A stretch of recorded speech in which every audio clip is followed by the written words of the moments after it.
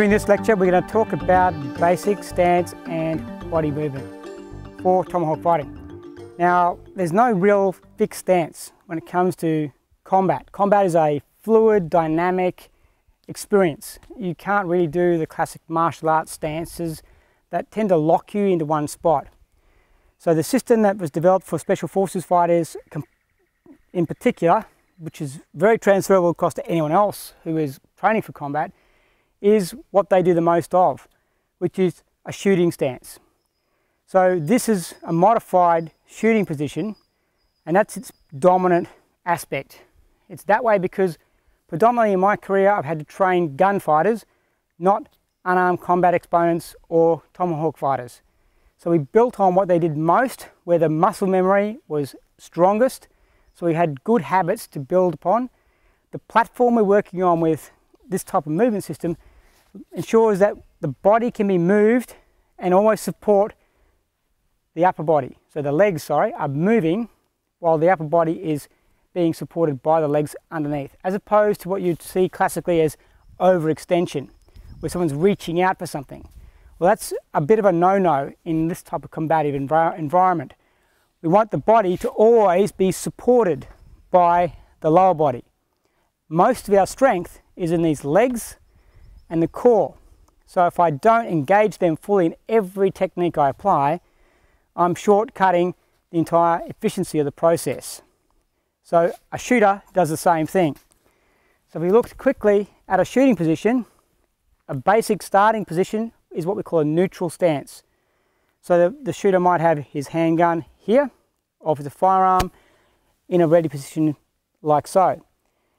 As they're moving to engage target, they're raising the body or pushing the weapon out to break the line of sight. Okay? But their body stays essentially the same. Now, in an isosceles stance like this, it doesn't lend itself to forward movement or any other movement for that matter. It's a static shooting position in the main. So over the course of many, many years and many, many iterations of training, we learnt to move a dominant leg rearward or the non-dominant leg forward. You put that together as it suits you, but not too far, just half a step. And that then put my body into a platform that allowed me to move with the legs supporting the upper body. So I don't lean forward, I roll my chest forward, so I suck my chest back, roll my shoulders forward to provide the armoring of my body with the muscles of my back. And this helps me absorb recoil from my firearms. Translate that across to any other weapon system and we have the same benefits.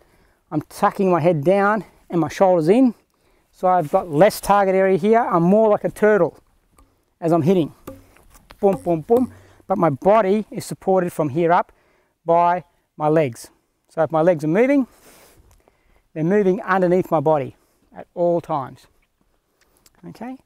And that's pretty well it. Exactly as we would do if we were shooting and moving at the same time, I need to be able to move my weapon around to engage various targets and stay situationally aware and on balance. So being on balance is the core aim of what we're trying to achieve, and it's the most important aim. If you are off balance, you're not going to fare well. So you need to keep your balance secure. You need to be mobile, you need to be agile.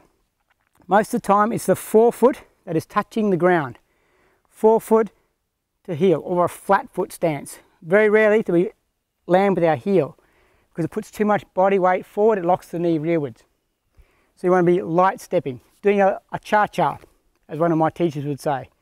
So we cha-cha in, cha-cha out. So I'm changing legs to suit the ground, terrain, the movement and the angles I need to achieve, as opposed to having any kind of fixed position. Left fighting stance, adopt it. Doesn't work, it's too static. Combat is fluid, mobile and dynamic. It's on uneven ground. You'll notice here that the training area we're using is not flat. It's not cleared, there are sticks, debris, holes. That's deliberate. You need to be able to absorb that and feel what is going on beneath your feet. We don't go backwards very much because that is too easy a situation for me to fall backwards, lose balance. Yielding is different to retreating. So I can yield one step, as we did in the basic movements that you've already seen, but I'm not running backwards. That's called a rout. Okay, I'm being chased backwards. I'm now at the mercy of my opponent, but I can yield to create gap for me to re-engage with my weapon system, or to pull my weapon system out into a position where it is more usable. But I don't retreat, if that makes clear sense. So that's really it. It's a gunfighter system modified for everything else, be it unarmed combat or a Tomahawk fighting system. So that's its basis of design, and that's how it works.